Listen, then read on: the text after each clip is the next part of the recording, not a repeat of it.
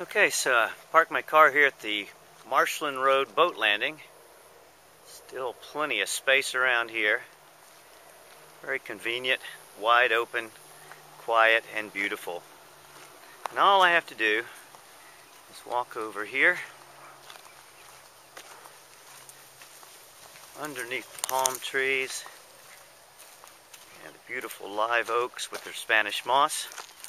And we're just going to take a quick walk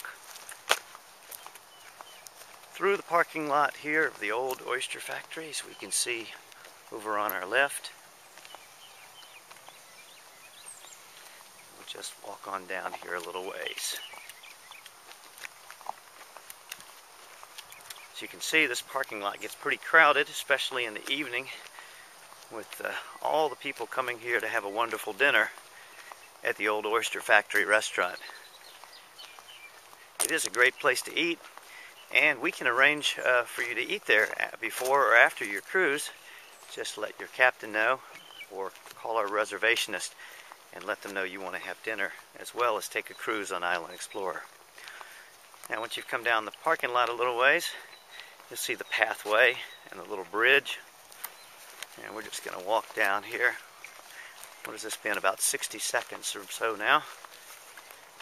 And we're going to cross over the bridge.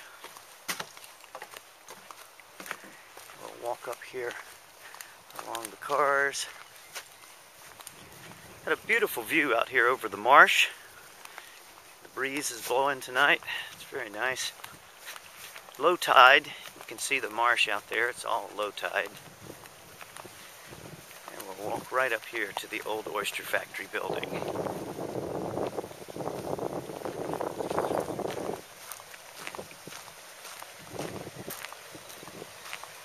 Watch your step.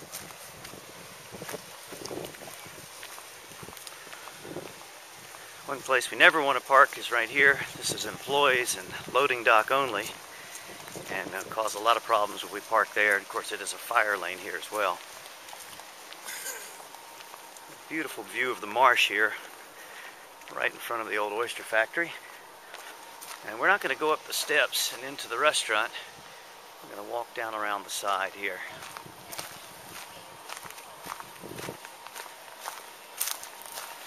As you walk around the side, you'll see the sign for Island Explorer right there. Yep, that's it. You want to continue down here along the path. Now, sometimes when the tide is really, really high, the water is all the way up to here. Once we get back here, we're going to step over onto the boardwalk.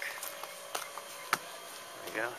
Take the boardwalk all the way around behind the Old Oyster Factory Restaurant, where, of course, there's a lively crowd on the deck tonight. We've got a singer and a juggler and lots of entertainment. And also we've got a nice view of Broad Creek. Let's head up onto the deck and see what's happening.